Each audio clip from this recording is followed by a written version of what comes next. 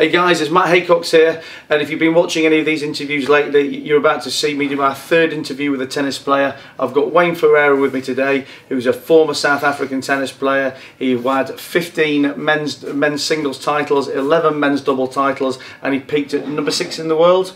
Retired in 2004, and since then has gone into a career in business and also coaching other players. So we've got loads of lessons that we're going to be able to learn from him today. Wayne, thanks a lot for being with us. Yeah, great. Thanks, Matt. Obviously, I gave a little bit of an introduction to you there, but can you flesh it out for me? You know, take us back to the beginning, and how did it all begin for you? Yeah, I mean, I started playing tennis when I was about 6 or 7 years old, along with cricket and soccer, badminton, a lot of different sports. I really enjoyed the competition part of it, and when I was about 13 I decided to make that step where you have to kind of start picking one or the other. Decided to take tennis because I enjoyed more of the individual aspect of it. You sort of just, you know, when you play a soccer match and a game and you lose and you play out of your mind and you lose, it kind of was really disappointing for me. So I chose tennis, which in the end ended up being a good choice. Played through the junior ranks. I was actually ended up number 1 in the world in doubles, number 5 in the junior ranks, and then went into the seniors. So yeah, and I had a successful career. What age did you turn pro? I actually left school when I was 16, went into the Air Force for 2 years, from 16 to 18, so literally turned pro when I was 16. What did you do in the Air Force? Just had to do it. It was It's mandatory at the time. It's not anymore, but it used to be back in the time. So I decided with a bunch of other guys to go in at the same time, and you know, we managed to play quite a lot of tennis while we were there. But did they have like Air Force tennis teams or something you could keep? We had a tennis academy with guys in the military. I mean, there were some in the Army, some in the Air Force, some in the medics, and we all got together in the afternoons after work and practiced and had workouts and that. But basically, did our 2 years at you know, in wherever we were. Did you find that, let's say, the discipline and some of the things that was learnt in the Air Force ultimately assisted your tennis when you came back to it, or was it a distraction from being out of the game for 2 years? Really, only the basic training. 6 weeks basic training was really the hard part, where we had to put a lot of energy and focus into, you know, obviously the work that you do and everything. But after that, you know, I just worked in an office for a sergeant major, and wasn't really much behind that at all. But you know, basic training was great. I learned a lot. You know, you got to fight through the adversities of struggling. So yeah, in the end, you know, when I look back at it, it was an amazing experience. And so then, when did the professional career start? So about 89. You know, obviously turned pro when I was 16, but 89 went out. You know, first couple of years did really well. Won my first event actually in '92, so I've been on the tour a few years. I won Queens, which was... You know, was that the first event you won? Yeah, which was an amazing win for my first one out. And then through '92 played until 2004, so you know, it was well, actually from '89 to 2004. And how did you know it was time to finish? What was happening? I was lucky in some ways, but also maybe not. I mean, I was very healthy through my career, didn't have too many injuries in that, and played a lot. And I feel like maybe I played too much. I didn't really schedule that well. Towards the end in 2004, I had my first child was born in '99, and I spent the next 5 years on the tour, and being away from them was quite tough. And then my second child, when my wife got pregnant in early 2003, he was born in May 2004. I made a conscious decision to quit the game when he was born. I felt like it was the right time, and I actually played through the US Open through September, quitting after that. And I just felt, you know, started to feel some injuries. Shoulder was hurting me a lot, lost a lot of interest, enjoyed my time with my child. Second one coming along, wanted to be more around him and spend more energy with him, so I quit mainly for that reason. But it was, in the end, a great decision for me. I have no regrets. I don't ever have one day where I feel like I should have played longer. So it was a perfect timing for me. When your first child was born, were you married back then? Mm-hmm. So I mean, did your wife and child, you know, travel around at all with you? Or? Well, my wife travelled with me most of the time when we met, and we were together for a long time.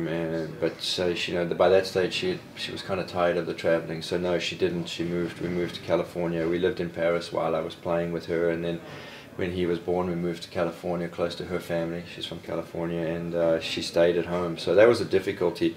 You know, the good thing about it is it gave me a perspective of life, that there were other things that were more important than just tennis. But it was tough sometimes, because when I played a tournament and things weren't going well, it was very easy for me to say, well, I can go home.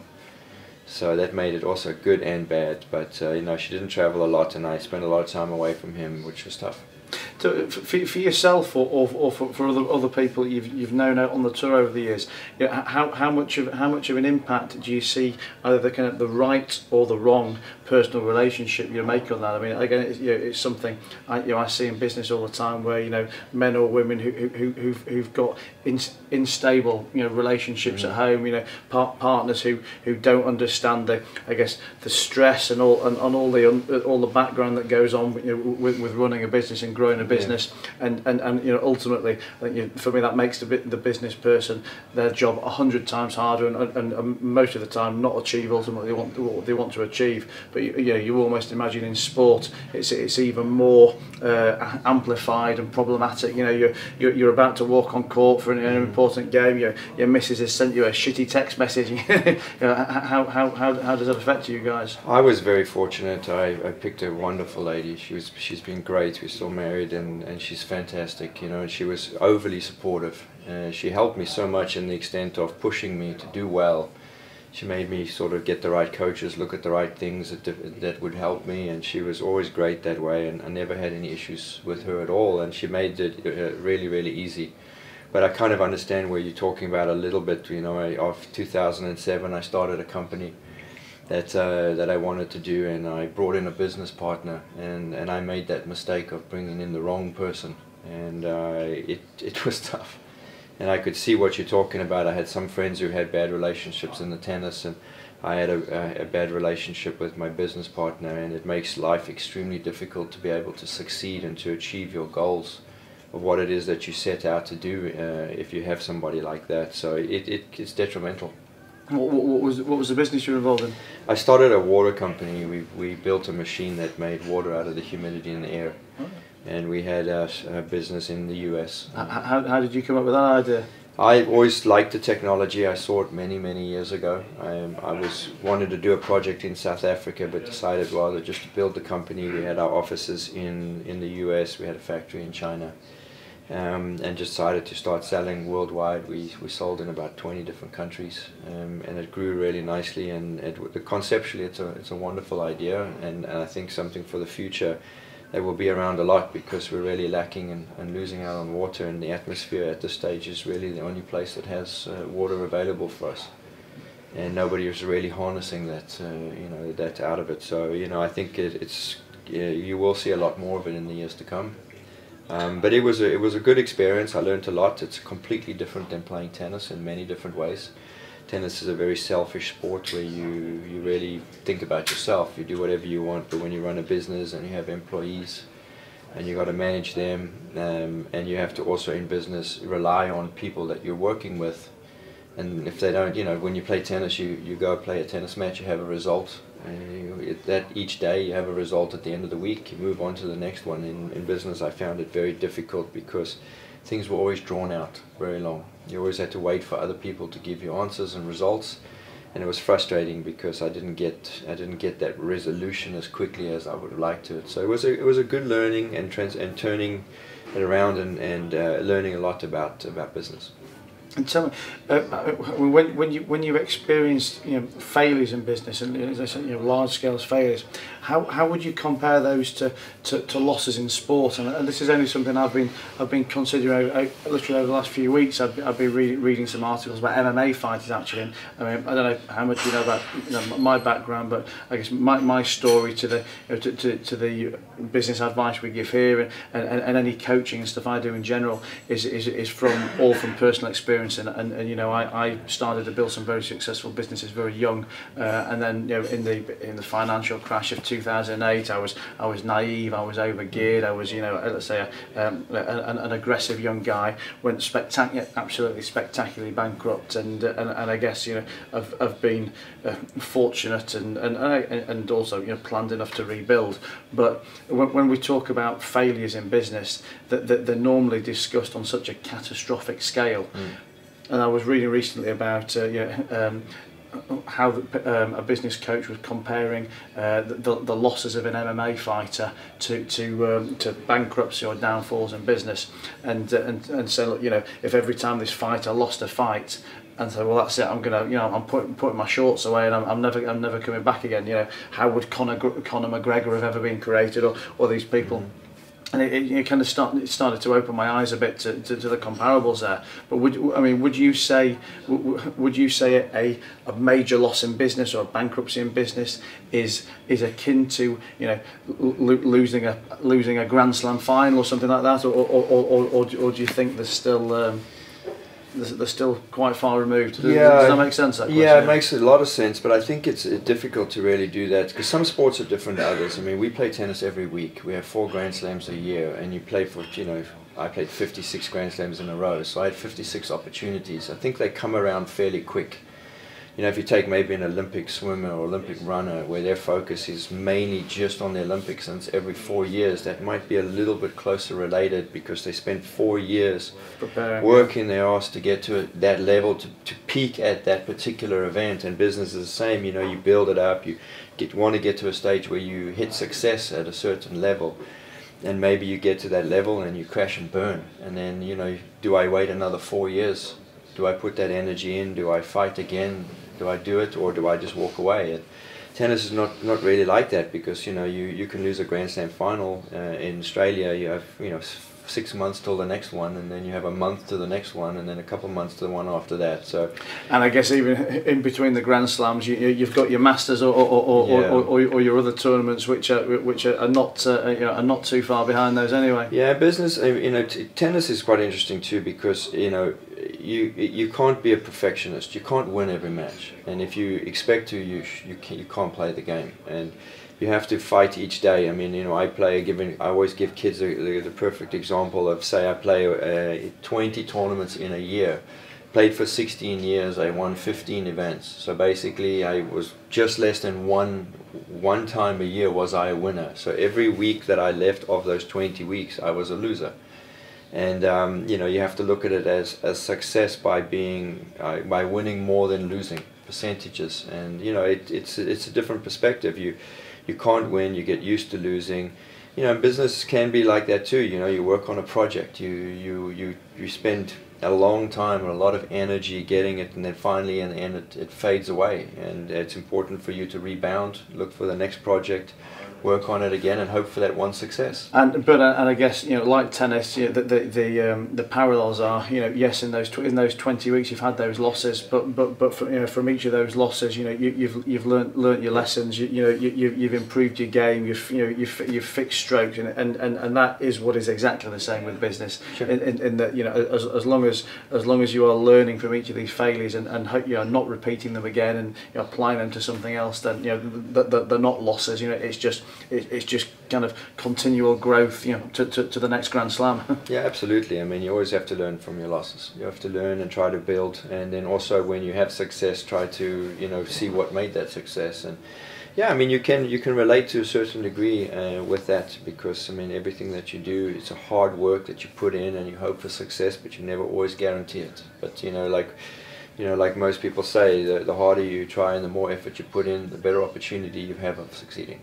I mean, just then you were saying, you know, you've got to learn from each of your failures, and this is something I was talking about with Barbara Shett last week, actually, in Manchester, saying that, you know, I always say that you know, you only ever learn anything from your failures, never from your successes, because when you look back at a failure or a loss, it's easy to piece together what went wrong and change it to make sure it happened again. Whereas when something goes right, it's just kind of, well, it went right. You know, yeah. I can't dissect it as easily. You know, would you say the same with the sport? Yeah, I definitely think so. I definitely think. I mean, you know, learning the losses and learning from that gains you the best experience, and I think you're 100% key. It definitely is similar and the same. So talk to me about coaching. You've recently started coaching Cilic. Yeah. Is that, have you coached before, or is this? I've been in a different coaching role. I helped a young boy, Mackenzie McDonald, who's out on the tour. He's ranked about 70. I helped him from when he was 11 to 18, okay. Develop his game. And then the last 3 years I've been coaching my son, who's gone to college. this is my first sort of run at a professional player, and you know, it's been good. I like the fact that Marin is very open-minded to change. He's also, like what we talk about, looking to get better, and he's you know looking at things that haven't worked for him and try to build. And it's been good. You know, it's a little different when you're putting all of your energies into somebody else. But I think I learned a lot from business to be able to transcend into coaching, and it's been a lot of fun. I'm very excited to help him. I think he's got opportunities to get back to where he was, and that. So for me, there's that incentive to have him have success, to you know, feel that I was, you know, helping him out get there. It's interesting, obviously, that you say, you know, he wants to learn, he wants to get better. I mean, it was one of the things I really wanted to talk to you about with coaching was, you know, from a business perspective, you know, something I talk a lot about, and one of my pet hates is I think you know, particularly in the UK, we're very arrogant and closed-minded to a coaching and an improvement mentality in business. You know, not in sport, but you know, in business. I think, okay, it's becoming a bit more fashionable now, if you like, and it's certainly prevalent in the US. But for me, people in UK business, there's no. They don't look at it as growth. It's I'm either in business or I'm out of business, you know. And whether you're a one-man band who's just started a business yesterday, or you're 30 years deep with a 1,000-employee international corporation, you know, people, there's this kind of almost like arrogance, and it's like, you know, you can't admit that you need to learn anything in business, which obviously makes absolutely no sense when you compare that to sport, and you look at all the top sporting people who it's completely expected and commonplace that they're surrounded by coaches, you know, they're surrounded by teams of people to continually improve them. I mean, how, you know, but when you're at the top of the sporting game, do you still find people who are not open to being coached, who are, I'm world number 1, number 2, whatever, you know, I don't need anything? Yeah, unfortunately, I mean, those are the ones that always get to a level and never improve. I mean, we have to mention any names in that, but over the years I've seen many of them that have had coaches who have really been, you know, hitting their head against the wall because they know that they can help him, but every time they talk to them, the player thinks that they know best. And I don't think you can be successful that way. I think you have to be open-minded, you have to want to learn, you have to listen to other people, you have to take it. Now, you can always do it 2 ways too. I mean, I think it's important for you to listen to the person that's telling whatever they're telling to you, and then you assess it yourself and feel that if it makes any value or not. But you have to be open-minded to learn. Yeah, I mean, I think that's super important. You've got to, you know, you've got to have the, let's say, the self-awareness and the depth of understanding to take it away. But I think, you know, yeah, if you're open-minded enough to knowing that, you know, you can be coached, you can learn more. There's so much to take from all, you know, from every area of life. And as I was saying to you before we started this, you know, this is why I do these interviews. You know, people initially watching them may not see an immediate parallel of, you know, oh well, what's an ex-tennis player and Matt talking about sport, you know, got to do with my small business or my, you know, future entrepreneurial career. But I think, you know, if you can sit down and watch, you know, an interview, a speech, or you know, enjoy a conversation with anyone who's an expert in their game, you know, whether it's sport, whether it's acting, comedy, business, you know, there's so many parallel areas of everything in life that if you can absorb one sentence or one paragraph that, you know, that's, you know, relative to you and your situation, and you can put into context, then you know, overnight, you know, you can really take yourself to the next level. No, 100%. I mean, I think one thing that worked really well for me moving from sport into business is the fight. You know, being able to break through that pain barrier of things not going well, and persisting and trying and keep trying to get to where you're going, because I mean, you know, there's a lot of energy in sport and business to succeed, and may not be physical in business, it's more mental, and where tennis is a little bit more physical on the work and everything. But if you fight hard and you continue and you trust yourself and you just, you know, believe that you can do it, you know, a lot of times people just give up too early, you give up too soon, and they want to walk away. But I think if you fight hard in anything that you do, you create yourself an opportunity to have success. So what's next for Wayne Ferreira? Well, I'm going to be travelling with Marin through Wimbledon and the US Open. How long's your contract for? Well, it's supposed to be a trial period. We're going to go through the US Open in August, and we'll see where it goes from there. I'm very positive. I think I'll be able to help him a lot, and I'm hopefully that, you know, it'll go a lot further than that. I'm very fortunate, you know, to start with somebody who I really like. I think he's a great guy. Like I said, he's open-minded to learn, and he's been a lot of fun to be around. And you know, it's always nice to basically help somebody who wants to be helped. Cool. Well, listen, I'll be at Wimbledon, so I'll be looking forward to seeing you there and seeing your results in action. Thanks a lot for joining us today, and it's been great to chat. Thanks, mate. Appreciate Cheers, it. Thanks, mate. Cheers, buddy. Cheers, mate. Thanks. Hi, this is Wayne Ferreira. I've just been hanging out with Matt Haycox, talking about sport, business, and just life in general. You got to go to YouTube, check it out.